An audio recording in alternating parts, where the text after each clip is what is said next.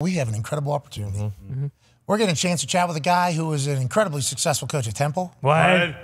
At Baylor. What? So successful at Baylor. Hey, listen, College Game Day was down there. Oh, yeah? The eyes of the world were on Baylor. And the reason why we know how successful he was because an NFL owner flew their asses to Waco, Texas. Okay. Yep. And said, what's all here? Well, Dr. Pepper, I think, was founded here. There's some other stuff that happened in Waco. Magnolia Farms. Yeah, Magnolia Farms with Chip and Joanna Gaines. Right. The other thing you remember. And then there was something else that happened way back in the day. But bingo. Yeah, that's right. We're going to the head coach to sign him to the biggest deal that has ever been kind of public in the NFL. The head coach, that's how big his brain was. He goes to Carolina. It doesn't work out. Will anybody work out in Carolina? We have no idea. Now he's back at Nebraska, leading the Cornhuskers in a brand new era of college football and Big Ten football. Ladies and gentlemen, head coach Matt Rhule. Yeah, coach! Hey, What's up, guys? Hey, thanks for waiting through the technical difficulties. That's 100% my fault. I do apologize for making you wait. How are you, Coach? How's life? We feel good back in college ball again, back on the 24/7 grind of college football?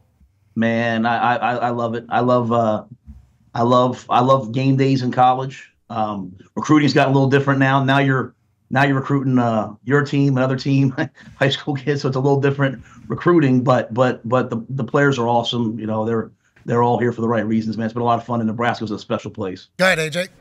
Coach, how do you find those players that are right, like a good fit for you and your program? We're always hearing about, you got to worry about people entering the portal and all of that. But how do you now, especially with how recruiting is, how do you know, now that you're back in the college game, do you look at it any differently than you did before? Yeah, I think you have to. I think you have to find players that are coming here for the right reasons. I don't think you can recruit them. You can't do a sales job. You have to tell them exactly what it's going to be like. I think nowadays young people want transparency. They want to know what it's going to be like. And so you better just keep it very real with them. Tell the parents, tell them this is what it's going to be like here. Have conversations and relationships with them. Like gone are the days of like you show up and there's 5 other linebackers. You know, and you're like they're going to know every player that you're talking to, and it's what it should be. Be honest. And I think when you find someone that really wants to be at Nebraska, you take them, and you have them for 4 or 5 years because it's hard to win with guys for only a year or two. Yeah, building a program is going to be tough, seemingly, in this modern transfer portal era. I think there's over 1,000 guys in there right now, and you talked about how you got to recruit high school guys, other teams, and your own team. Each year, you kind of have to make sure people stay as Nebraska Cornhuskers. Sound like you're trying to recruit out of high school that way. Now, there's headlines being made right now about you having massive success coming out of high school. Congrats. Okay. Here you go, Matt. Congrats. Hey, you're not allowed to talk about it, I don't think. I know the NCAA has really strict rules that are really good and fair. You're not allowed to talk about it. And then also transfer portal. There's big conversation happening about you. How involved in all of that? How much are you preparing for the future with transfer portal guys, like for 2 years, potentially signing a free agent versus building the roster? And like how do you kind of balance the modern day of college football recruiting now that you're back in it and expected to be great in college football? I think each team's different. I think for us, we'll be like 90% high school and high school recruiting and high school development. It's kind of who we are. I mean, when you win at a place like Temple, when you win at Baylor, you like getting guys in and practicing them and developing them, and and you want them to want to stay. So, and then we'll augment it with a player here, a player there, someone maybe you have a connection to or a relationship with, but. Even in my time in the NFL, both as an assistant at the Giants and then our time in Carolina, it was really important to me. Like in Carolina, like I wanted to re-sign Christian McAfee. I wanted to re-sign DJ Moore. I wanted to be the guy that was taking care of his own guys in the locker room, not always going outside the locker room. And I think at this level, it's important to me that our locker room knows that, the coach cares about them. You're not going to bust your tail for 3 years and all of a sudden the coach is going to bring someone in ahead of you. So that's really important to us. Try to do as much high school as possible, but when the time comes and you can get a difference maker, like you better go get them. And there's some out there. Yeah. How do you said, we have your press conference actually 2 weeks. It was a big deal for me because I too, now you've been in a long time, but I'm getting like baptized in college football. I obviously followed college football and like knew what teams were good and everything like that. But I grew up in Pittsburgh. So like I didn't fully understand college football as a whole. And then now we're in this massive transition era. So this press conference that you had just a couple weeks ago was like very eye-opening, I think, for me and a lot of people about the state of college football. Here's you looking incredibly handsome, by the way, from a few weeks ago. make no mistake that a good quarterback in the portal costs $1 million to $1.5 million to $2 million right now. So just on the same page, right? So let's make sure we all understand what's happening.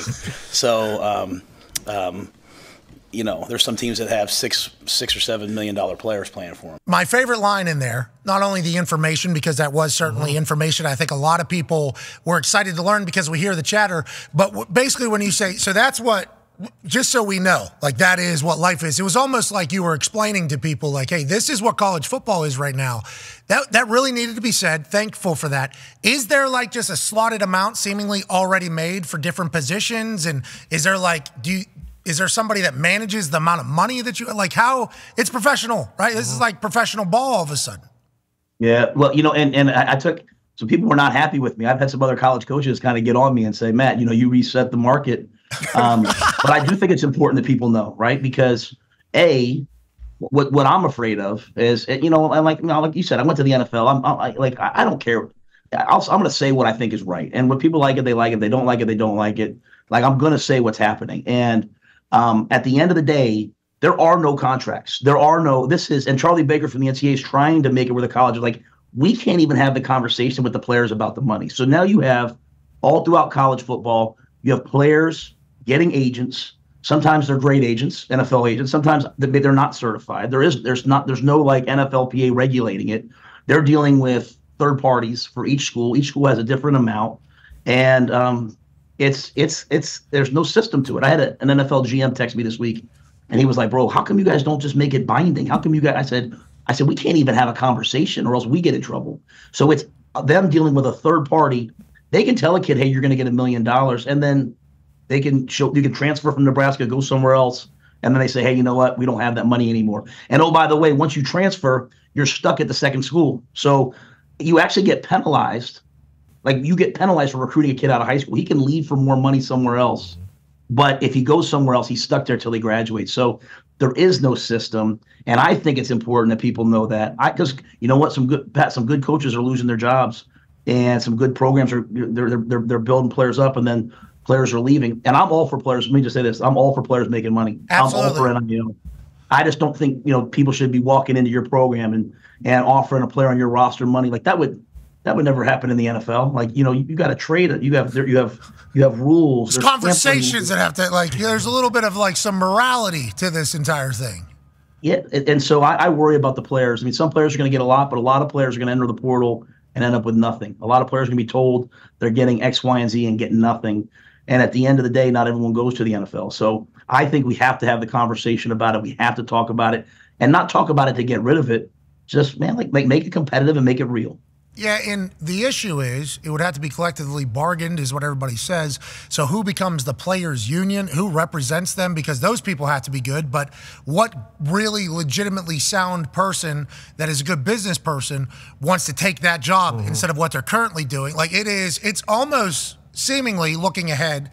I've thought about this a lot too, because I feel like NIL deals are a lot in the world that we live in. And I'm a former player who has always been like, hey, Pat White deserved to get paid whenever he was at West Virginia. Steve Slayton deserved to get paid whenever he was at West Virginia. I watched a couple guys build up an entire campus, change an entire university over a 4-year run pretty much, and they didn't see any of it. And it was so I've been pretty wide open about it, but it's to sign up and do that would be a tall or an impossible task almost. It's an interesting time here because how everybody agrees that there's a problem. I think everybody, every coach we've had on, every commissioner that we've had come on, and I'd assume players that are getting screwed and fucked with for the first time in their life, realizing that these deals aren't real, they probably would like there to be some sort of binding guidelines in this entire thing. But how's it happen, Coach? Have you thought about that? Have you given a take on how we figure it out? Because I don't know what the answer is, and I've tried to figure out what it would be.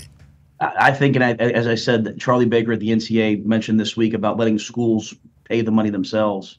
Because to your point, Pat White and Steve Slayton would have ended that year, and they would have had every school in the country saying, "Hey, come play here." We got guys playing at 3 schools now. You got guys playing 7 years, and I'm not talking about any one situation. I'm talking about in general. There's guys playing 8 years. Yeah. They would have had a lot of temptation to leave West Virginia, and again, every situation is a little different. But I think the school should have the opportunity to engage in communication and negotiations. Like you're in the NFL. What does your agent take? 3%, 4%, max 3.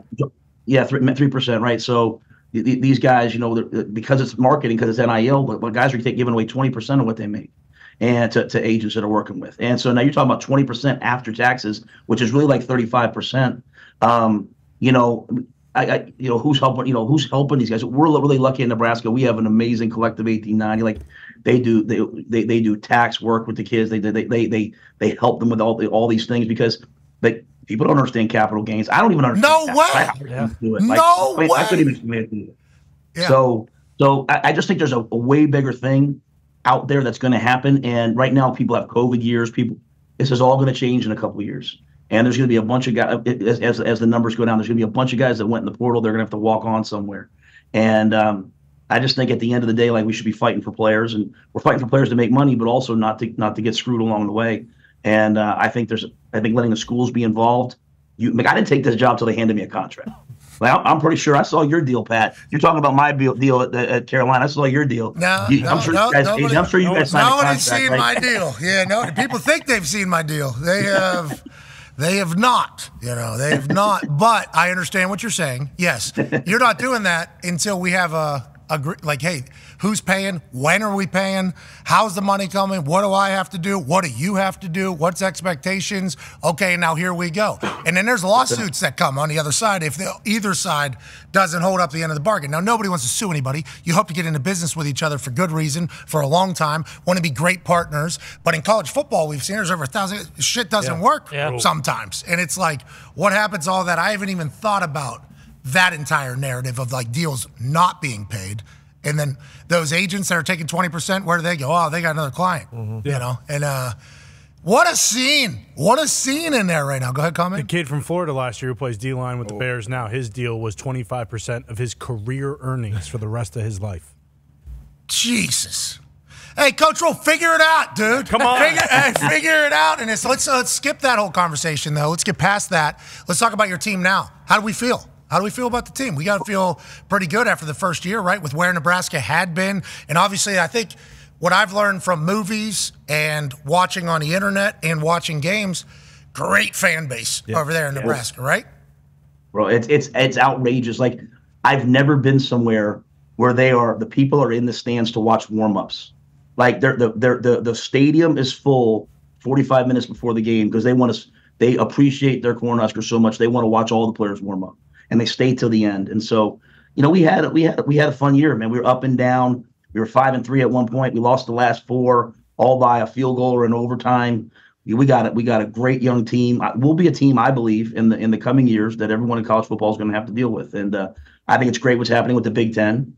We're a national brand now. We're like a mini NFL. I mean, we go from Oregon and Washington, USC, to Penn State, Rutgers, and then here we are in the middle of the country, just kind of sneaky, quiet, with an amazing fan base, elite facilities.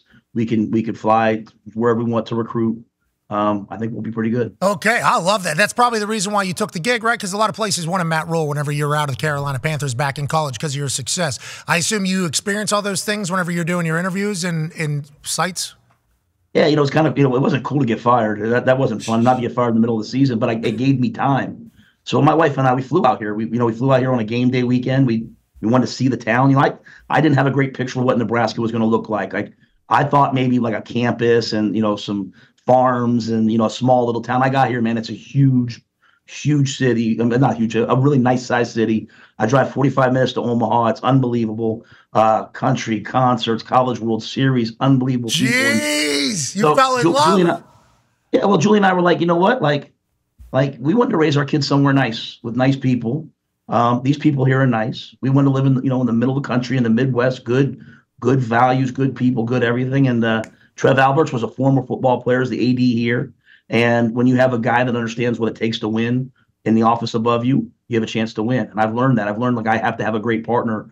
And Trev's a great partner. So I said, hey, let's do it. And I've loved every minute of it since I got here. congratulations on finding a home. Now, Ty has a question for you on that note. Yeah, Coach, you mentioned, in like a couple years, hey, I think the whole country is going to realize like Nebraska is kind of a team to be reckoned with. And as an Iowa alum and an Iowa fan, like right when you got hired, I was like, oh shit, Nebraska is going to be good again in a couple years. So I'll echo that sentiment. But to what you said, and like you look at Nebraska's fan base, like granted they haven't been good for a while now, but in terms of being like a blue blood national program, like they expect to win. How, and considering what you've done at Baylor and Temple, how long like do you estimate like it takes to actually kind of like rebuild the program and get guys in who you're going to be able to compete in the Big Ten every single year, especially when like that allure to just go in the transfer portal and get guys right away and try to turn around in one season? Like how long would you guess like it actually takes to go from where you guys are at right now to where you want to be, where you're contending for Big Ten championships? It took us 3 years at Temple, and it took us 3 years at Baylor.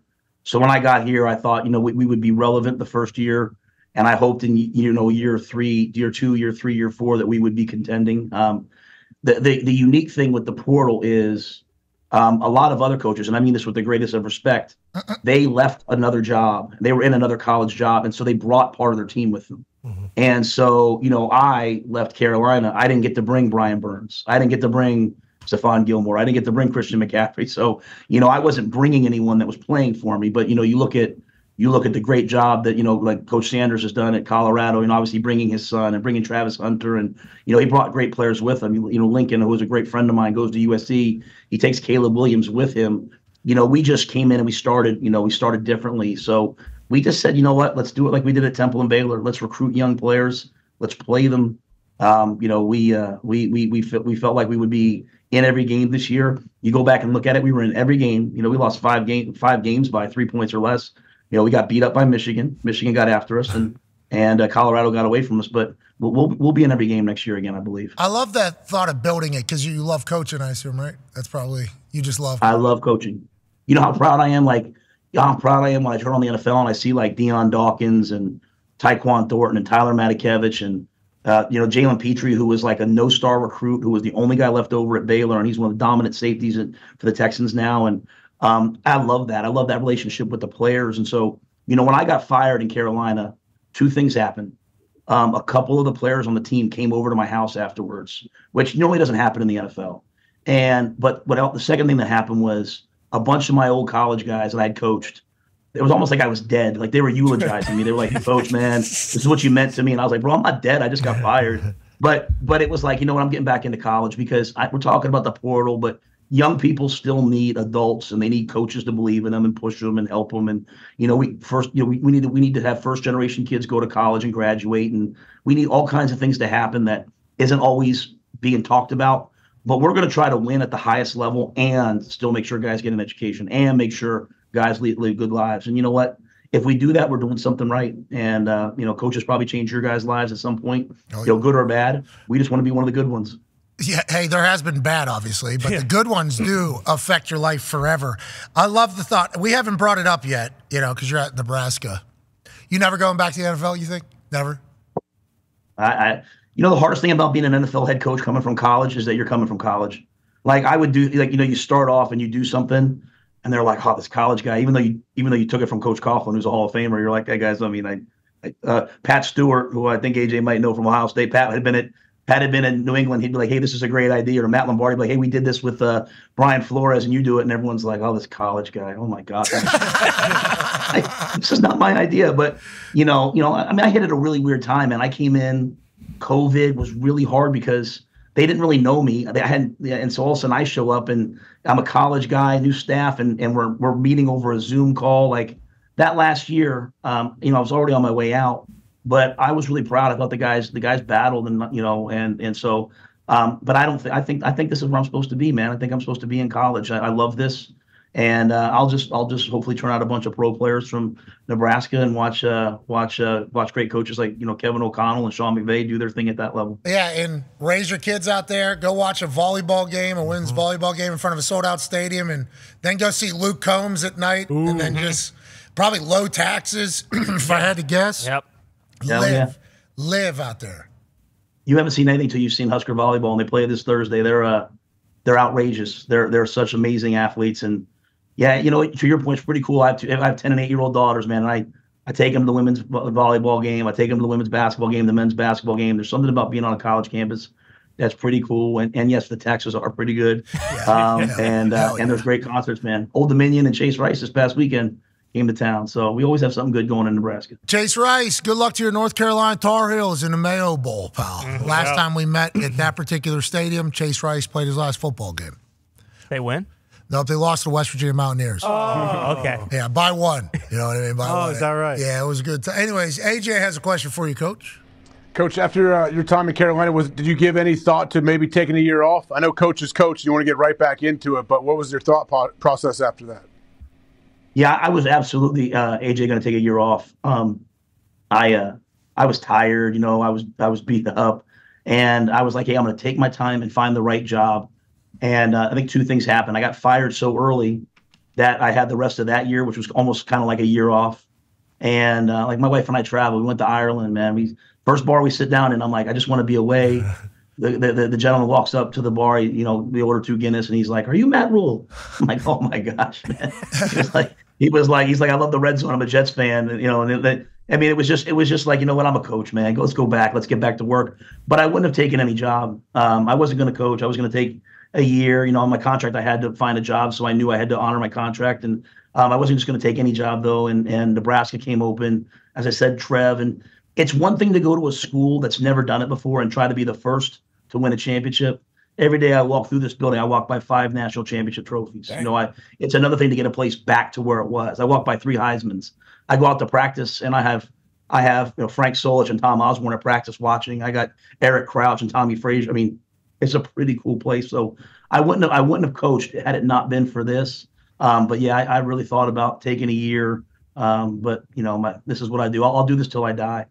Guinness, we're beer. Is we'll go to Guinness beer. Is that what we're drinking? Yeah, if I'm in Pittsburgh, I'm going to have an IC Light. If I'm there, I'm going to have a Guinness. I believe in regional beers. I believe in Eastern PA. I'm going to go have a Yingling. I believe in sampling what's happening where you are. What's there in Nebraska? Well, they got some corn IPA. Yuck. Yeah, there's some good things. I don't want to. I don't want to single anything out because I don't want to get in trouble here.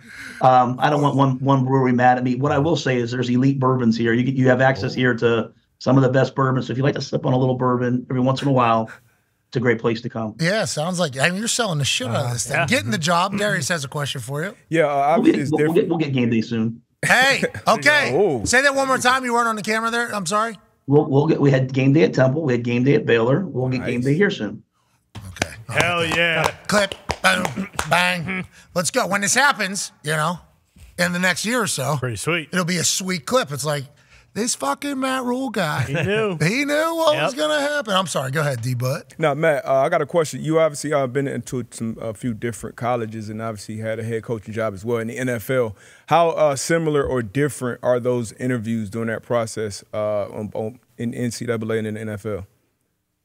Yeah, that's a great question, man. Because I think in my time before I took the Panthers job, I had interviewed for like 2 or 3 jobs the previous couple of years, and so each one was a little different. Some it's an owner, some use a search firm. The jobs are so different. So much of the NFL is economics. It's money. It's how are we going to allocate this? How are we going to allocate that? How are you going to work with the GM? People don't understand. Like, to me, the salary cap person is as important as the GM. So a lot of it focused kind of on those things. As in college, your conversations are about recruiting, about academics, about discipline. You certainly didn't worry about academics and really even discipline in the NFL. So it was much more of a, hey, is there something special we're going to do here? Like if you're in Indianapolis, hey, are we going to play fast and have great pass rushers, try to get a lead and because we're playing in the Dome? Or, hey, if we're playing in Green Bay, are we going to play a little differently, with the weather? So there's a little bit of that, I think, but a lot of it to me is the NFL is about player acquisition and player retention, and it's all economics. It's about who's willing to pay the signing bonuses, who's willing to trade, who's going to make the right moves. And so a lot of that was you talking with the owner, talking with the GM at all these places about how do you see it, how do they see it, and so it's a little bit different. Still your core philosophy maybe, but a little bit different in terms of the actual like do's and don'ts. You said something in your answer about the interview process and drinking and somebody calling you out. You said because your contract 1 year you had to or something, like you had to coach or you had to attempt to coach. Is that what? Yeah, I think in all in all contracts, if they're paying you multiple years, got it. And if you usually have a duty to try to mitigate and go find another job. Good business, trying to do good business. Yeah, good. So to me, it was really important to me that hey, I wanted to coach. The year before, I had some opportunities to go back to college with some really lucrative jobs, and just in our discussions, my family and I. While it wasn't going great in Carolina, I never wanted to quit. I didn't want to be one of those coaches that just quit and ran. I didn't want to show my kids that. Like my whole goal in Carolina, besides, I wanted to win, obviously, and, win a championship. I wanted my son to finish high school. And we weren't able to, he's actually living there. He doesn't live with us anymore. He's finishing high school, his senior year there right now. But so I wasn't going to quit. But there were some different things that happened. So when I got this job, I was like, you know what, when I got fired, I was always going to look for a job, and just had to be a good one. And this was a great one. Yeah, it seems like you're building up a beautiful thing over there. Could you imagine he does a Temple, Baylor, and then also Nebraska? So he walks past 5 national championships over there. Sweet. Yeah. Hey, those trophies got to look good, huh? Those are, that's got to look sweet. They look good, bro. Yeah, I could imagine. That's good motivation. Also, whenever the guys get in there, you said you didn't know much about Nebraska. I like to think of the thought of you and your wife, by the way, at a Nebraska game with a hat on, just being like in the student section, in the tailgate or something, being like, place pretty sweet, pretty sweet, got good energy here. The whole thought of you building another school back up to a place is like, you'll go down as one of the greatest coaches of all time, but like that's a big deal, right? I mean, I don't know your age. Right. How old are you? 48. Yeah.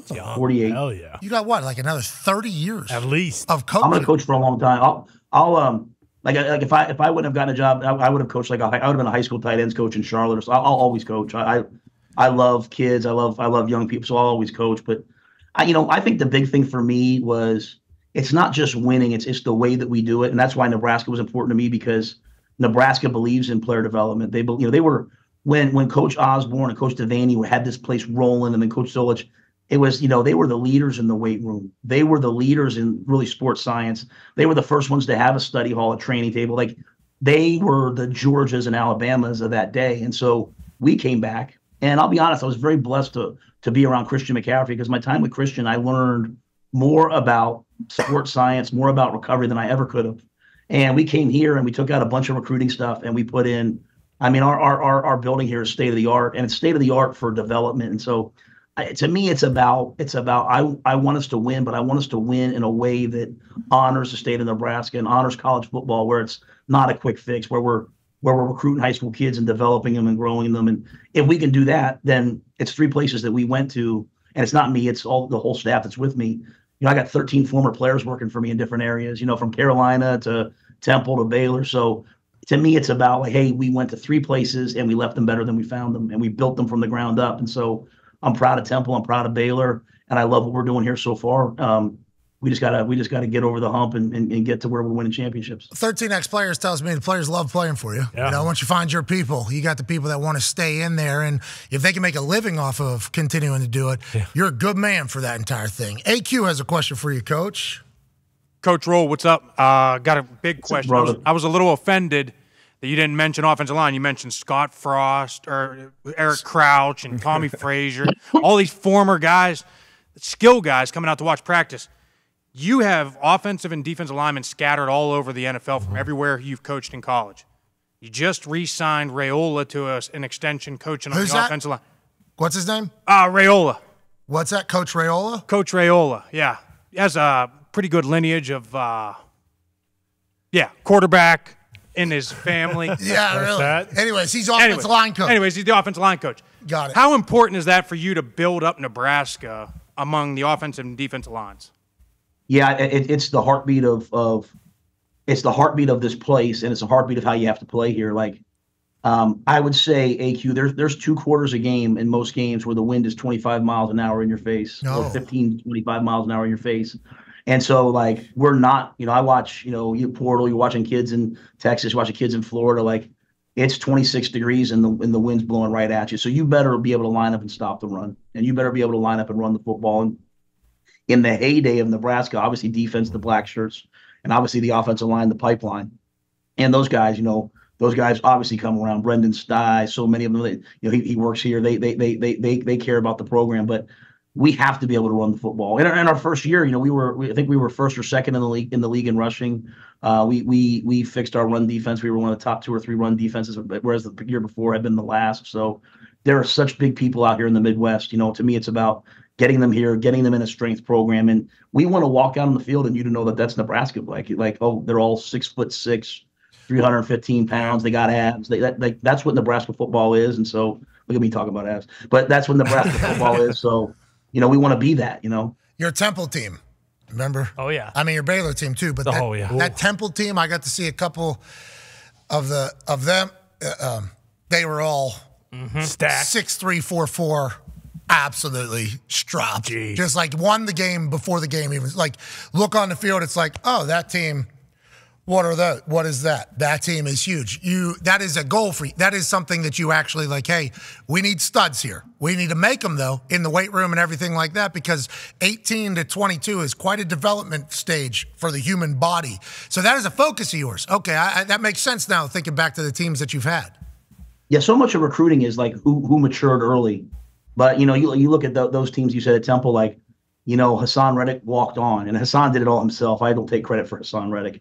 But Hassan went from a walk-on to a first-round draft pick in the weight room, in the way that we practice. Deion Dawkins, Deion, starting left tackle of the Buffalo Bills, someone I'm really proud of. Like, he had just gotten dropped by Cincinnati, had nowhere to go, and we stopped at his house, and we were like, you know what? It was like a romantic comedy. I walked out of the house and I stopped, and I walked back in. I said, "You have a scholarship. Be there Sunday." It was like Friday. I said, "Be there Sunday," and he showed up, and now he's making millions of dollars in Buffalo and impacting the community. So, like, that was that type of place, man, where you had to build your team in the weight room. You had to build your team on the practice field.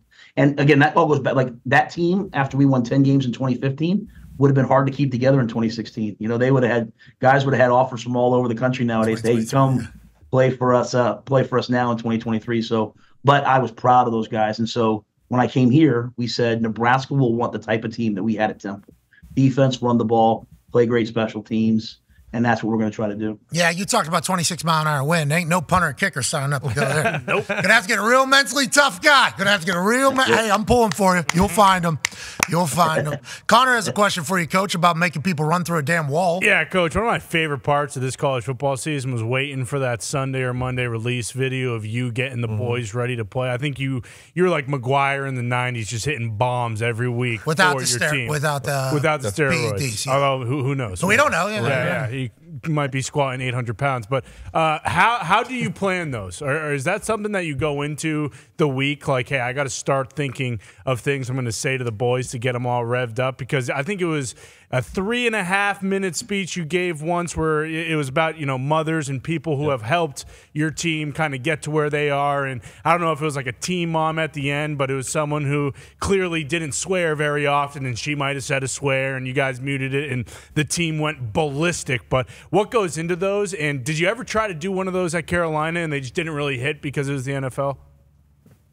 Yeah, I certainly don't do that every week. I don't plan it. I kind of go with what hits me, and I kind of go with how I feel. And obviously the NFL is a little different because the season's longer. But even you watch Hard Knocks, you hear people talking with passion sometimes and energy sometimes. And we were at a point this year like that game was really special to me. My mom's a breast cancer survivor. My wife Julie lost her mom to breast cancer.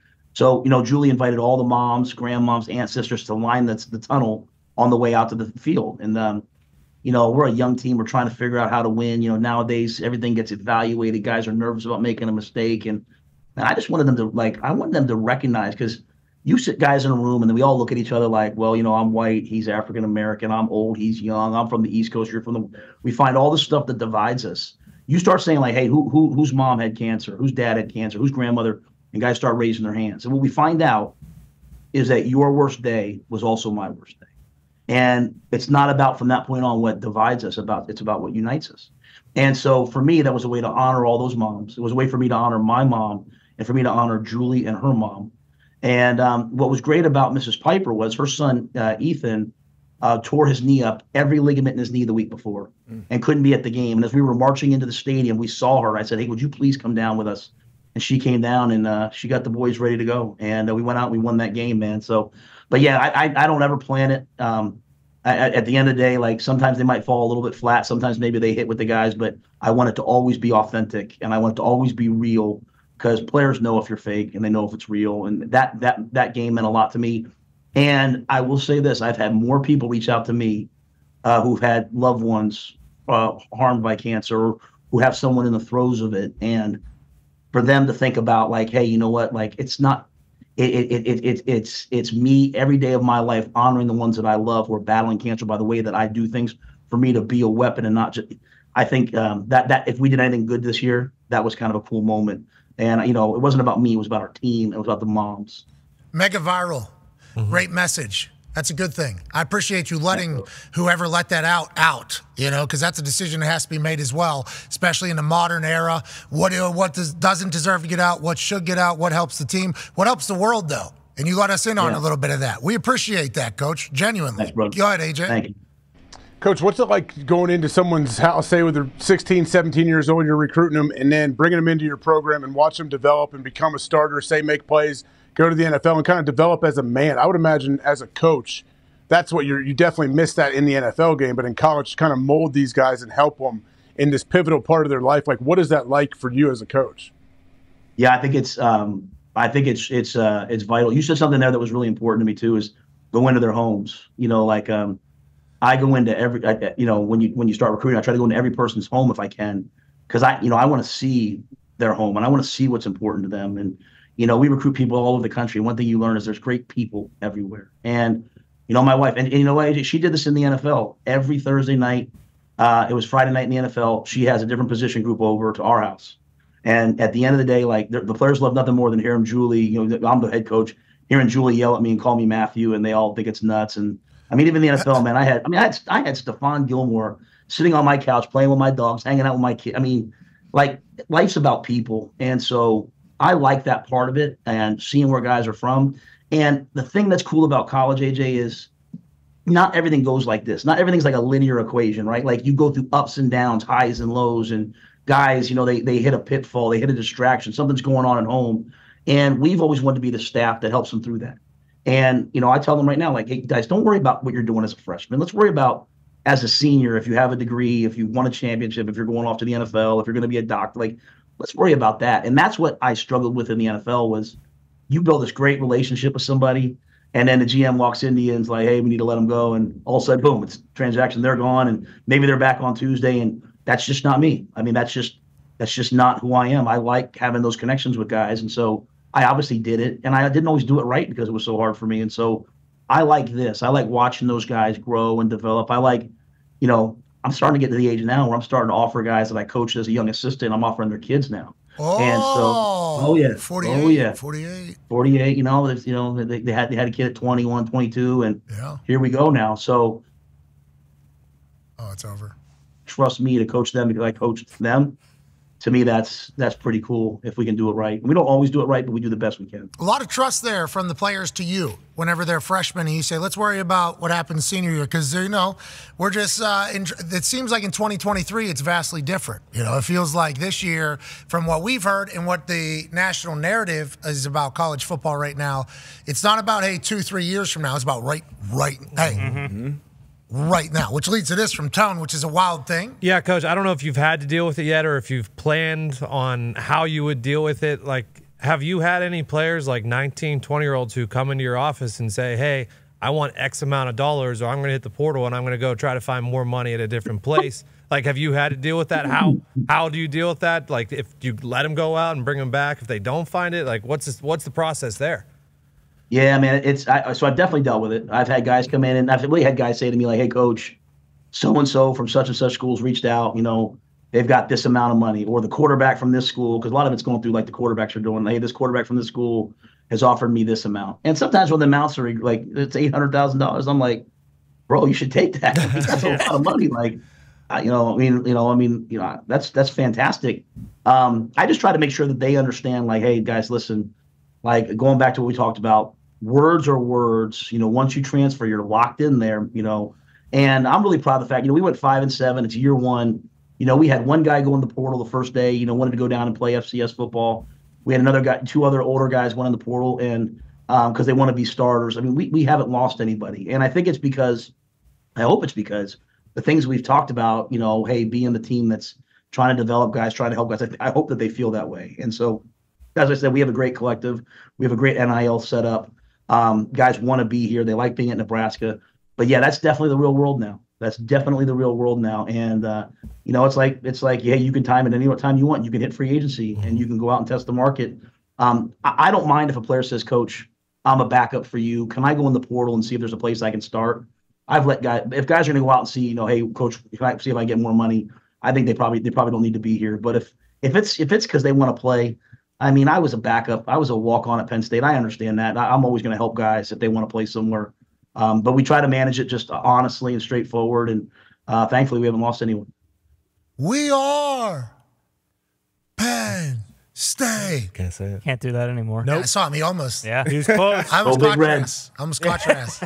No, I love Penn State. I love Penn State. I love James Franklin. The AD at Penn State, Pat Kraft, hired me at Temple. I love Penn State, but go Big Red. That'll be a big one for you. That'll be emotional in there. Mm-hmm. Hey, future of the Big Ten is changing, right? Everything's yeah, it's great. Do we like this? We like this. There's no more divisions, right? We're kind of. What do you think? Yes, I would love to see a day where it's like 4 teams in the Big Ten all play a playoff to determine the league champ. And I think if the SEC did something similar, I just think college football should get very. I think college football. I think we should have the same rules as the NFL. We should have a 2-minute warning. Like, how are we playing college football and pro football and we have different hashes? It makes no sense to me. That makes contact too. Down by contact. Down by contact is a tough thing to watch. Change it. Yeah, 2 feet. Yeah. 2 feet. I don't understand no technology. We go to a high school game, they have huddle on the sidelines. They got iPads. We're holding up signs and boards. We don't have and I think they're working on all this stuff. But college football to me could be really healthy if we got the same rules as the NFL. We implemented technology, and I think as they go to the bigger playoff, I think it's going to be hopefully really good for football. I'm up the other night till 1 o'clock in the morning watching Albany play whoever in the FCS playoff. You know what I mean? I'm watching Furman the other night. I love college football. So yeah, exactly. What great games. And so I think the Big Ten will probably have this league will probably have 4 teams in there every year. That's South Dakota State's world down there. They've won 27 straight games. South Dakota State Jackrabbits.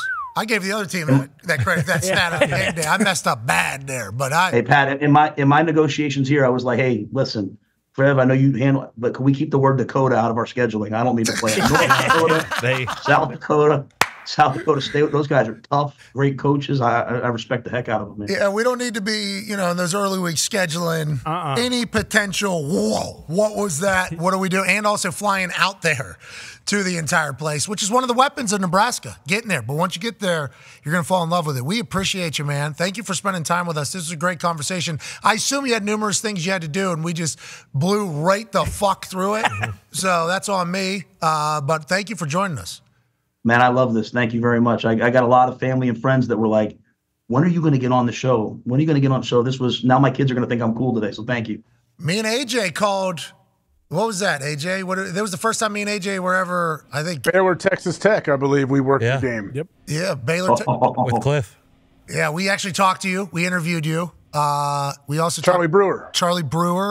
Man, what a football player! Oh. He had a jug of water with him, like a full thing. It was the whole team was doing it. We got a chance to really, dude, you were very kind to us, and you got a huge win. Yeah. Beat Cliff. That got us to bowl eligible in year 2. That was a huge day, and yeah, Charlie Brewer, man, what a football player. He's still playing in college. He was playing like 6 years. He's done. No, he's done. I think he's probably hopefully trying to play in the XFL or USFL or.